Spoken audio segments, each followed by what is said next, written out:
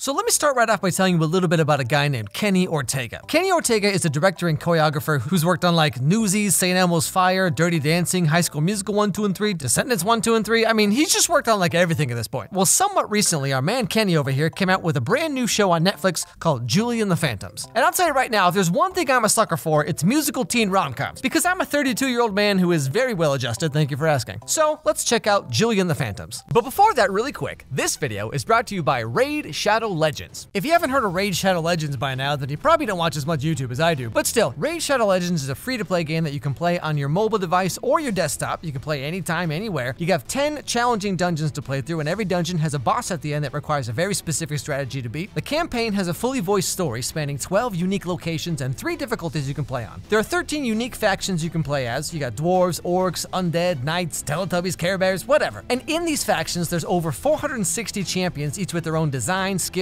strength, weaknesses. You can build your team how you want. There's over 200,000 active clans right now, so you can join and find friends really easily. And of course, with over 25 million players worldwide, there's endless fun to be had doing PvP arenas or just finding friends to hang out and talk about the game with. And when you put all these things together, you get a game that has basically endless content and infinite ways to play. Raid just released the Artifact Forge, where you can save time to craft artifacts directly, as well as a whole new advanced quest system with rewards and stuff like that. And on top of all this, they also brought out some cool new champions, and they're developing this thing called the Doom Tower. So click the links in the description below, and if you're a new player, you're gonna get 100,000 silver, 50 gems, 1 energy refill, and 1 free rare champion, the Executioner. And you'll find all these rewards in your inbox right up here. So if you're interested, go check out Raid Shadow Legends. Okay, back to the show. We start off in the faraway ancient year of 1995, back when I was a 7-year-old boy watching Mark Summers and his perfectly permed mullet, encouraging other 7-year-old kids to just kinda... Yeah, it was a weird time. But all the same, right off the bat, we meet 3 of our main characters as they finish doing a sound check for their big performance later that night. Woo! Yeah!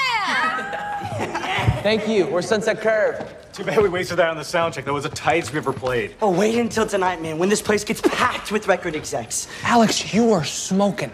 Oh, no, I was just warming up. You guys were the ones on fire. Nah, bro, you're the one up there being all handsome and stuff. Psst, man, come on, you know we're nothing without that cute little butt of yours. I tell you what, sometimes I just want to take out a straw and blow on it, just like... Anyway, after whatever that all was, they head outside to go get some street hot dogs from the back of some dude's car. But before that, they take a moment to chat up the local cute waitress, Rose. You guys are really good. Thank you. I see a lot of bands. Been in a couple myself. I was really feeling it. I'm Luke, by the way. Hi, I'm Reggie. Alex. Bobby. Nice meeting you guys. I'm Rose. Oh, here's our demo. And a t-shirt size beautiful. Anyway, like I said, they go out into the street to eat whatever these are supposed to be. And can I just say, like, I get that they're supposed to look like teenagers from the 90s or whatever, and I don't know exactly how accurate it is, but these guys all just look like any of those self-proclaimed hot guys on TikTok. You know, the ones who just can't stop licking and biting their lips for some reason. Do you or someone you know suffer from TikTok face? TikTok face is a life-threatening condition that makes you look like an idiot. Don't give up, there is help. But anyway, our 3 young dudes go sit out in some street corner somewhere and start eating their street dogs.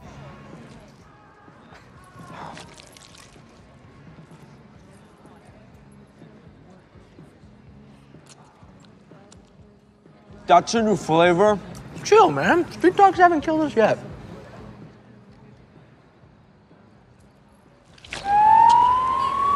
And then they die. No, I'm serious, that's literally actually what happens in the show. We then flash forward to the futuristic year of 2020, and here we meet our actual main character, Julie, as she tries to survive the ups and downs of the high school experience that doesn't exist anymore.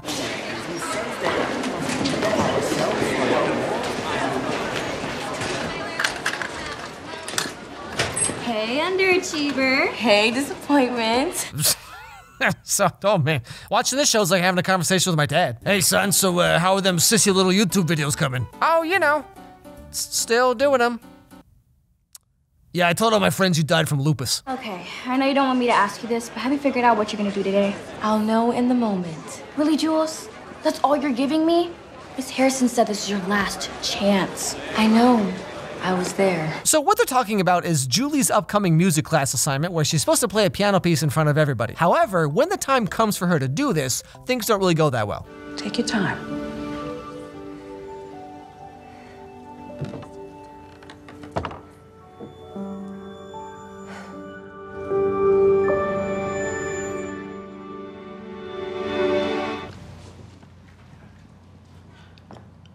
sorry. Is this when we clap? I don't know, is this where I'm supposed to punch you in the face? So the setup of the show is that Julie used to love music and be this like really talented piano player slash singer, whatever, thanks to her mom. However, some time ago her mom died and now Julie just can't bring herself to play anymore and she might just kind of give up on music altogether. Now with all this bouncing around her head, she goes down to the garage where her mom's old music studio used to be. And can I just say, this smiley face shirt and leopard print dinosaur slipper ensemble right here is just giving me life right now. Anyway, like I said, she goes to her mom's old music studio.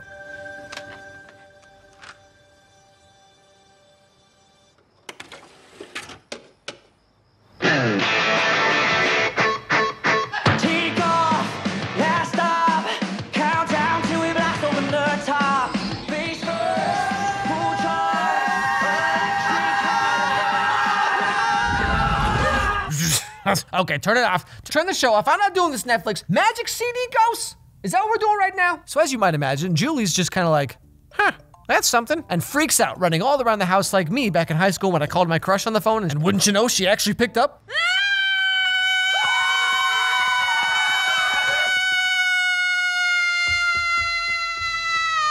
But eventually she calms down and goes back into the garage to see if maybe she was just imagining things or if 3 ghosts who look like those guys in every high school whose only pickup line is, "Yeah, I have you know my parents bought me a pickup truck." If those guys really did or did not just pop out right in front of her for no reason.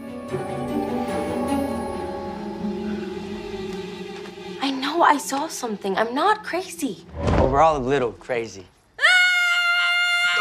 Please stop screaming! Anyway, the scene goes on for a bit, and finally, after more yelling and shouting than a David Dobrik video, the show actually starts to go somewhere. Who you calling? I'm Googling Sunset Swerve. Sunset Curve. Whoa, there is a sunset curve. See, you died in 1995 when you were 17. It's now 2020. So it has been 25 years? I have been crying for 25 years? How is that possible? Oh, you sweet summer child. Oh, take it from a guy in his 30s, okay? Trust me. It never stops. After this, it's dinner time, so Julie has to go. But right in the middle of it, everyone hears music coming from the studio. So Julie runs back to figure out what's going on and try to understand what's even happening right now. What's that? I must have left the stereo on in the garage. I'll go get it.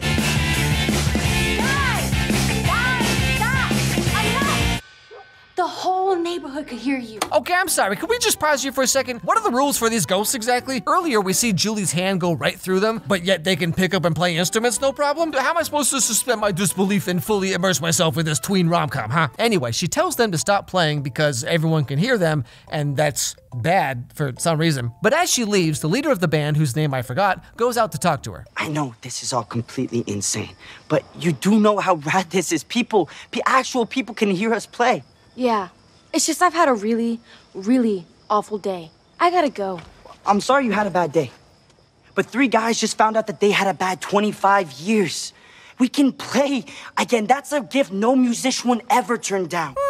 I don't know, man. I think most musicians will be far more excited about lots of other things, like being able to pay rent or eating something besides potato salad every night. Now, the end of the episode comes when, for whatever reason, just kind of randomly one day, Julie becomes inspired to sing and play a song her mom wrote for her like way back when, and this leads her to find her love of music once again, and ultimately she forms a band with the 3 ghost TikTok guys, and they all go on to have a bunch of zany, wacky, Netflix supernatural rom-com adventures. You know, this whole show really just kind of feels like a Disney Channel original movie that got stretched way out into 9 episodes. And I gotta say, as weird and bizarre as it is, like, I get it. It's got just enough self-awareness to not be like too eye-rollingly cringy, and there are some genuinely funny moments about how these like 90s kids would view 2020, you know, if everything that's happened this year never happened. I mean, it's a really weird show, but it's all right.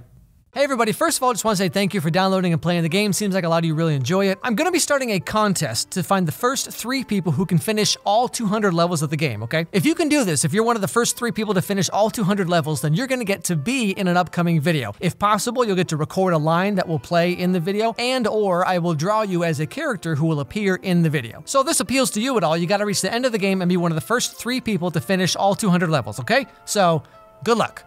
You know, I totally understand why they do this, because, like, you know, why wouldn't they? But, like, it is so interesting to me to see these kind of shows and movies and stuff coming out. I don't know, because, like, the whole world is going through all this stuff right now, you know, like, horrible, negative things going on all over the world. And then there's all these movies and TV shows that just refuse to acknowledge any of it. And of course they don't. I understand why, because then the show would age very poorly.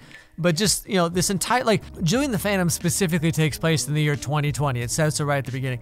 And so, like, not only is it just, like, you know, ambiguously modern day, whatever, it's like, no, it's in 2020. And yet, everything that's happening in the show is not 2020. You know what I mean? And, like, again, obviously I know why they do that, but it is so interesting to see, like, not only are, like, all these shows being kind of unrealistic or whatever, just in how they portray lots of things, but just the entire world that they're portraying doesn't even exist right now, and maybe never will again. I don't know, it's just so weird to watch it and just be like, none of this is applicable to me whatsoever. But still, I mean, Julie and the Phantoms, like I said in the video, like I get it. It's a really cheesy, really, you know, like I said, it really does feel like a Disney Channel original movie that someone passed on, and then someone else was like, hey, what if we stretch this out like really far? For what it is, it's fine. You know, like, it's totally fine. I get it. Like, I'm not the target demographic, obviously, but it's like, I get what they're going for. You know, I mean, there's a lot of musical numbers that go on for way too long. They're really padding this series out to make it as long as I can. But, you know, it's all right. It's an all right show. I get it. Anyway, thanks for watching, everybody. Hope you enjoyed the video. If you did, don't forget to subscribe. Don't forget to ring that bell so you don't miss any videos from me. Let me know what movies or TV shows you think I should do next. Email me at alexmeyerscontact@gmail.com. It's the fan mail account. It's also in the About section of my YouTube page. I have a game on the App Store. It's kind of like Candy Crush, kind of like Bejeweled, whatever, but it just has all my little characters in it. It's free to download, so just, you know, download it. Links are in the description. I have a podcast out. It's all about dating advice, dating stories, you know, just taking emails from all of you guys and then just giving my thoughts and my advice on what you should or shouldn't do or whatever. So link is down below. Check that out. And above all else, everybody have a great day, and I'll see you all next time.